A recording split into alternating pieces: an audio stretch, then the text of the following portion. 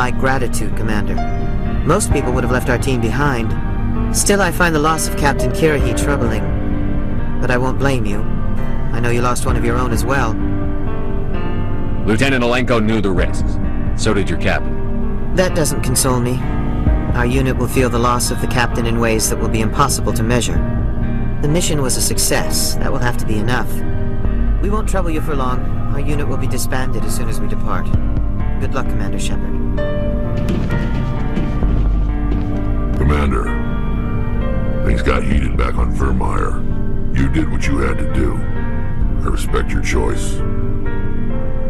I appreciate what you did, Rex. I won't forget it. Just make sure it was worth it. Saren has to pay for what he's done. No matter what it takes, I'm gonna hunt him down and kill him. I like the sound of that. So long, Rex. Shepard.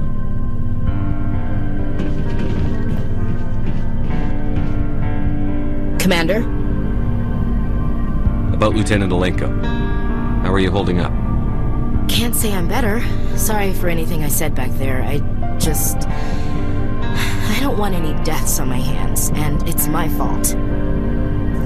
Williams, listen to me. I'm in command of this mission. I made the call, not you. He's dead because of me. It's funny. I don't have any fear of dying for the Alliance. But when I think of someone dying for me, if you don't mind my asking, how did you deal with the losses on Akuz?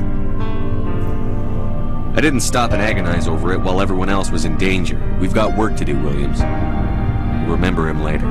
Yeah. A good guy like him must be with God now, huh? So, nothing to be sad about. He must be happier. Thanks for the advice, Skipper. Dismissed, Chief. Sir.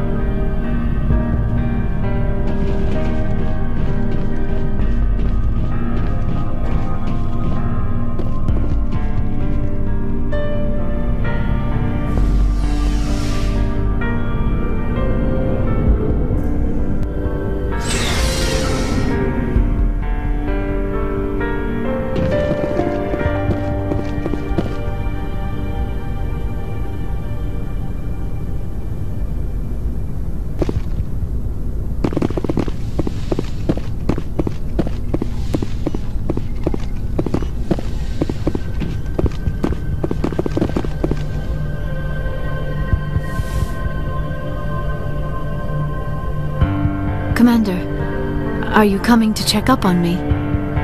You look much better. How are you feeling? Dr. Chakwas assures me I am going to be fine. I was impressed with her knowledge of Asari physiology. You're in good hands. Dr. Chakwas knows what she's doing. I've been thinking about Saren. I actually feel a little sorry for him now. He's the last person I'd feel sorry for. He is trapped inside his own mind. Part of him senses his identity slowly being swallowed up by Sovereign, but he is powerless to stop it. I wonder how he first fell into Sovereign's trap. Did he think he could somehow stop the Reapers from returning? Or was he simply driven by a lust for power and glory? Whatever Saren's reasons may have been, they're long gone now. He has to be stopped. Yes, I suppose you're right. He may be Sovereign's victim, but he is also a threat to all life as we know it.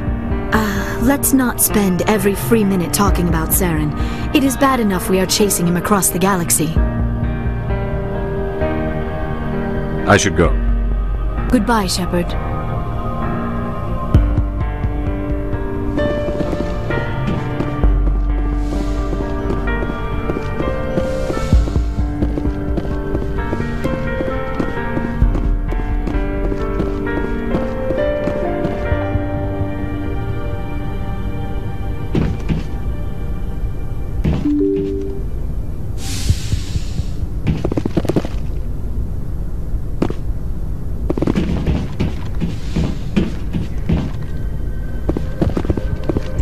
Forwarded the mission update to the Citadel, Commander.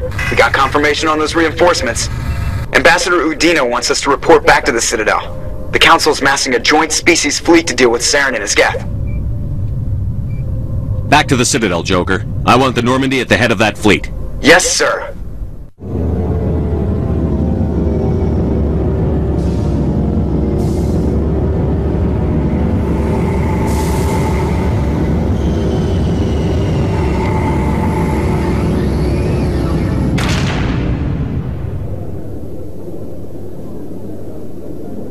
Good job, Shepard. Thanks to you, the Council's finally taking real action against Saren. The Ambassador is correct. If Saren is foolish enough to attack the Citadel, as you believe, we will be ready for him. Patrols are stationed at every mass relay linking Citadel space to the Terminus systems. How many ships are you sending to attack Ilos? Ilos is only accessible to the Mu relay, deep inside the Terminus systems, Commander. If we send a fleet in there, the only possible outcome is full-scale war. Now is the time for discretion, Commander. Saren's greatest weapon was secrecy. Exposed, he is no longer a threat. This is over. One ship going into the Terminus systems won't start a war. I can be discreet.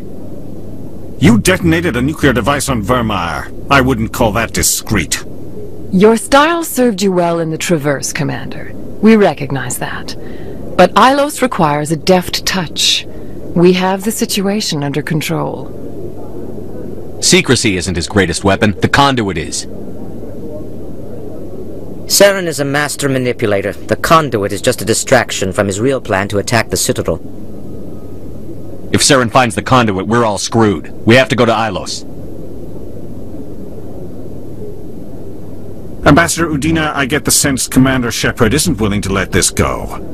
There are serious political implications here, Shepard. Humanity's made great gains thanks to you, but now you're becoming more trouble than you're worth. You bastard! You're selling us out! It's just politics, Commander. You've done your job, now let me do mine. We've locked out all the Normandy's primary systems until further notice you're grounded. Are you insane? After everything I've done, you still don't believe me? I think it's time for you and your team to leave, Commander. This no longer concerns you. The Council can handle this, with my help, of course.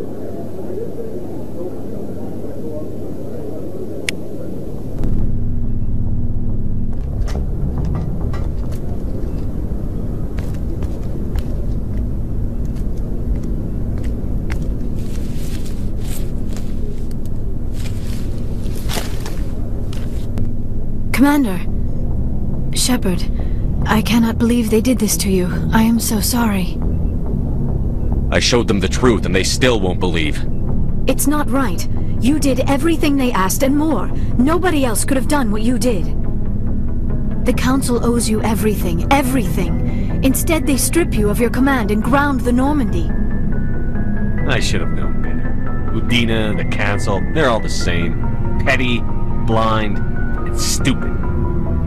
Perhaps we could appeal, and get them to reverse their decision.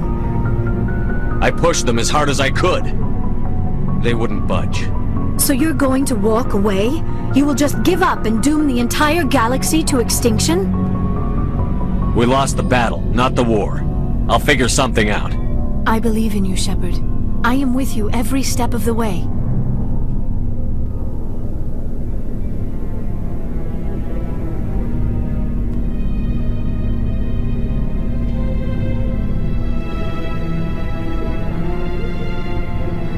Sorry to interrupt, Commander. Got a message from Captain Anderson.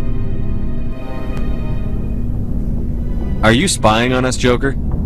No, sir. Just knew you were on the ship and figured I'd pass the message on. The captain said to meet him at Flux, that club down in the wards. You should probably go meet with him.